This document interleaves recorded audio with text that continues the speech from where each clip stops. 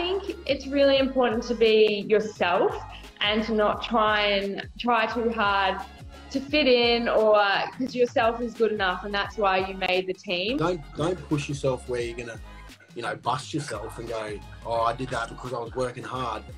Make sure you're working smart as well. Obviously enjoy it, but don't just be there for the enjoyment. You've got to have that competitive aspect of wanting to prove people wrong, be ahead of people. It's just going out there, even when you're not 100% prepared, and just trying your best. Because at the end of the day, that's all you can do.